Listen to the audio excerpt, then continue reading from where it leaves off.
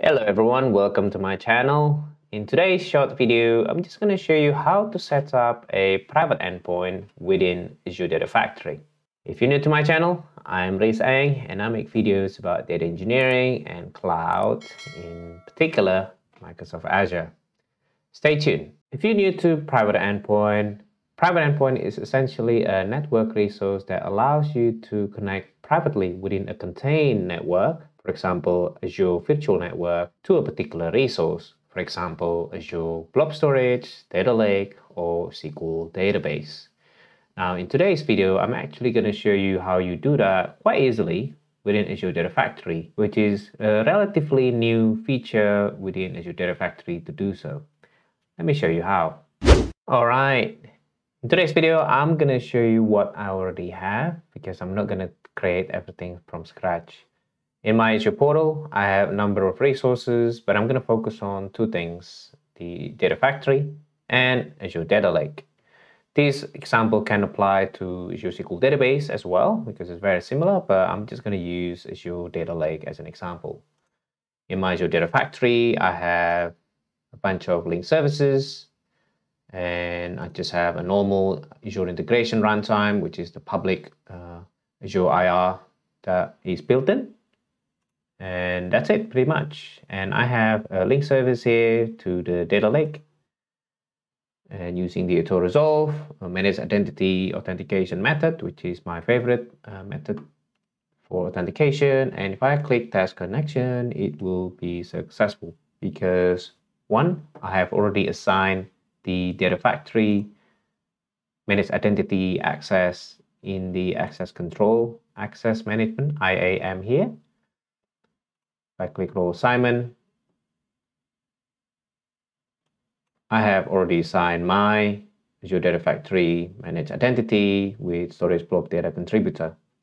And also from the networking perspective, I'm not allowing access from all networks, but only selected.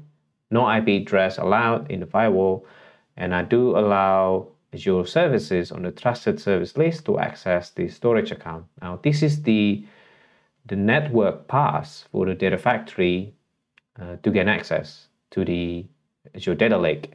Without this wouldn't work. This test connection would fail.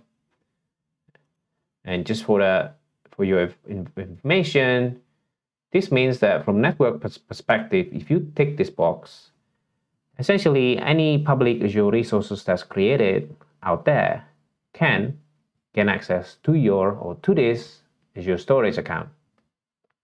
Now, this tends to be a security risk or issue that some businesses don't want. And just to give an idea, if I untick this one and I save, give it a couple of minutes, if I test this connection again, this will now fail because from networking perspective, within this Azure Data Lake, I'm not allowing Azure services on the trusted service list to access this storage account. There is another way to make it work, and it's actually a more secure way, and that is to use private endpoint. But to do that, we do need to create a new Azure IR within a managed private virtual network. And let me cancel this. If I go to integration runtimes, I'm just going to create a new Azure IR. New Azure IR. I'm just going to stick with the default name. Now make sure you add this, enable this virtual network configuration so that your Azure IR will be hosted in a dedicated virtual networks and not public. Keep them all enabled. This is just to allow you make a testing connection. For further details, just check this out. And you can also select the region where I'm just going to pick UK South. Okay. Bear in mind that there's a checkbox here, auto termination of 60 minutes of inactivity, meaning that if it's inactive and you want to actually run using this IR, this will take a bit of time to run start again. Okay, if I just create that one, it will take probably about a minute to create. I just wait that it's running.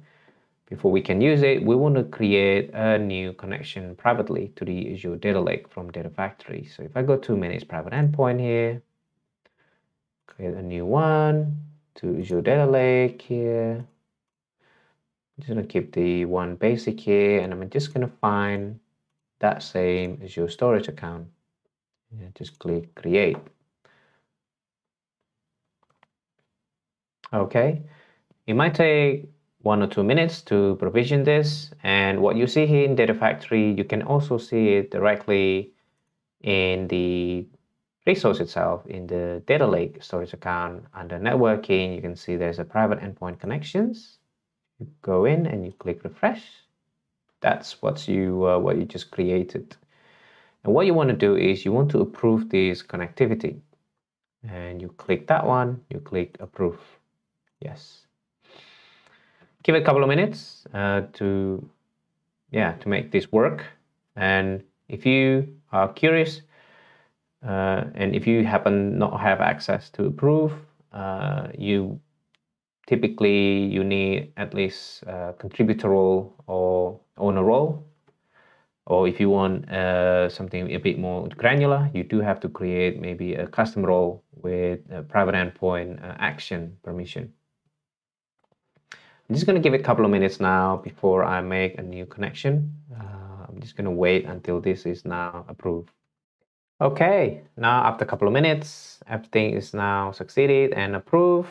I can now go back to my link services and click my ADLS link service. I'm going to switch to my new IR. Okay, and then without doing anything else, I'm just going to click test connection. It is now successful with private endpoint. That's it. Thanks for joining me for today's video on how to set up private endpoint within Azure Data Factory with Azure Data Lake as an example. I hope you learned something from today's video, and if you do, press like that button and also subscribe to my channel for more videos about data engineering, cloud, and maybe Azure as well. And for that, I'll see you next time.